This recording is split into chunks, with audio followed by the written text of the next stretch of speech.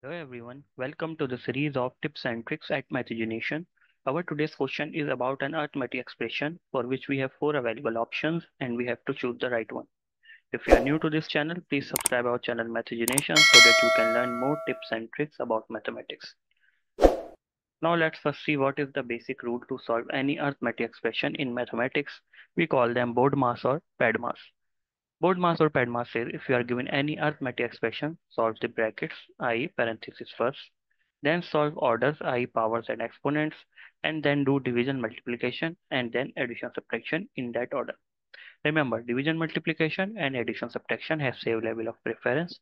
What does it mean? It means whenever you are solving any arithmetic expression and both division and multiplication come in your expression at the same time, solve that operation first that comes first going from left to right. Now let's see how we can solve our expression using this method. We are giving a 5 divided with 2 minus 5 into 2 plus 5. So 5 divided with 2 gives us 2.5 minus 5 into 2 plus 5 remains as it is.